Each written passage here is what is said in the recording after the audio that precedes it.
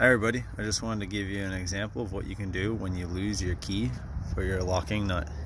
So this is the pattern style, and for this all you're going to need is a nut, preferably a little smaller than what it is. So these, for example, are 22s, so I got a 19. So all you're going to need for this is your 19 mil socket, something to hold the nut, your nuts, a welder. This is a Lincoln 140, and this is going to be your final product.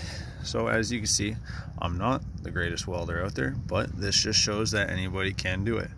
So you start by holding the inside and welding it, and then moving on to the outside if you feel like you need to.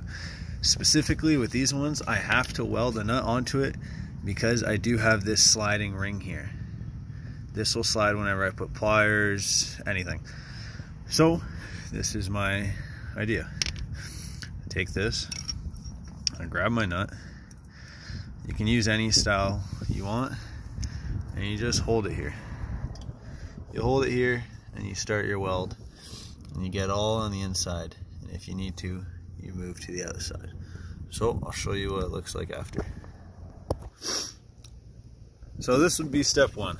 I added my ground clamp and I just tacked it in lightly just to hold it. Check, make sure it's center, make sure it's even all the way around. Once it is, you can start to weld the inside. So now that my inside is all welded up, you can see it kind of looks popcorny, but it's alright, it'll hold. You go through and you weld the outside if you feel necessary.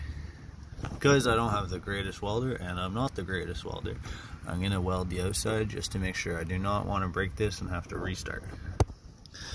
So that's the next step, just to weld the outside. Again, as much as you feel necessary, and go.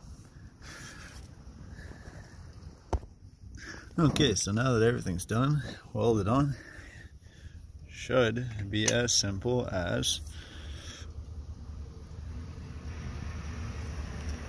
that. There we go. And there we go. That is the how to get around the problem if you lose your locking key.